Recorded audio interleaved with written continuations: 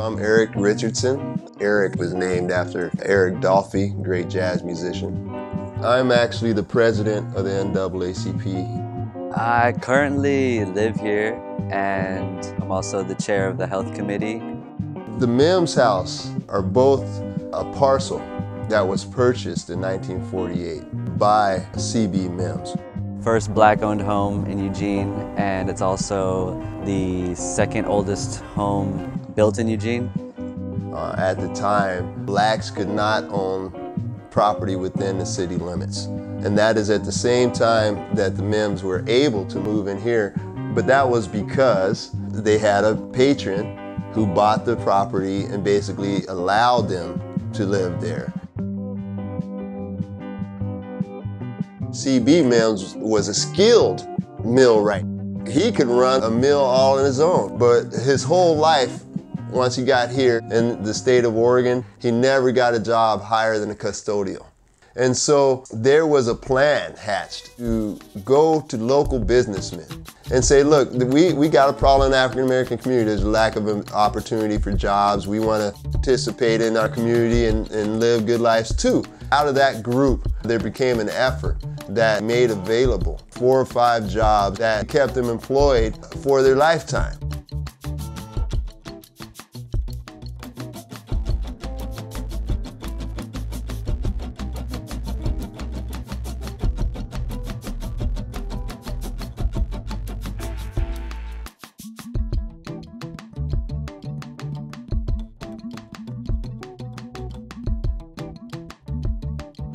It was common practice to deny African peoples lodging at the main prominent hotels in town.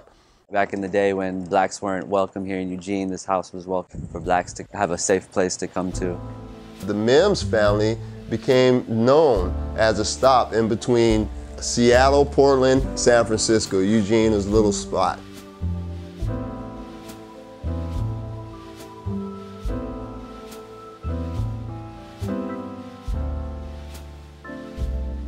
And so people did stop here. Louis Armstrong, Paul Robeson as well, Ella Fitzgerald, amongst others, had an opportunity to stay in Eugene as they were traveling south, or they had a show in Portland, or they may have had a show here, but they couldn't even stay at the hotel where they were playing at.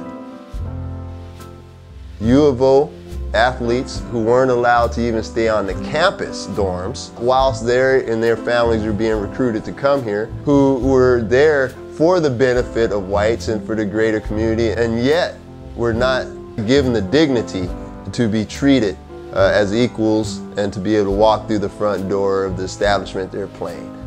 And even into the 70s when I was here, there were known regions and places in town that still had covenants with their neighborhood associations and whatnot that they will not rent to blacks.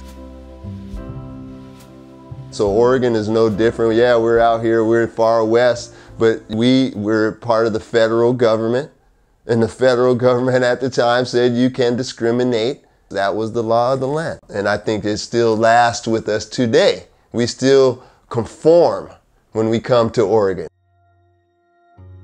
As a young man growing up here, going to school in high school in the 70s and 80s, I, every day, every night, catching the bus home, going anywhere in school, had to look up at the butte, and we had a 30-foot tall cross that was illuminated every night. It's very easy to say, oh, praise God, you know, we're a very Christian nation and we have a nice cross on our butte. But the reality is that original illuminated cross was the Klan cross that was burned up there on a regular basis on holidays and other festivities. And so when the electric cross was installed, it is with that history.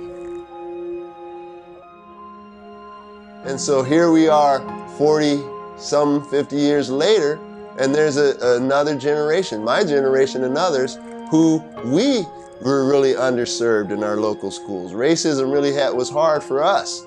Well, growing up here in Eugene, you know, it's hard because the percentage is so small of black people. It can kind of affect the mind about who you really are as a black person. And I feel like that's what a lot of black people here in Eugene are going through, is trying to find out who they are.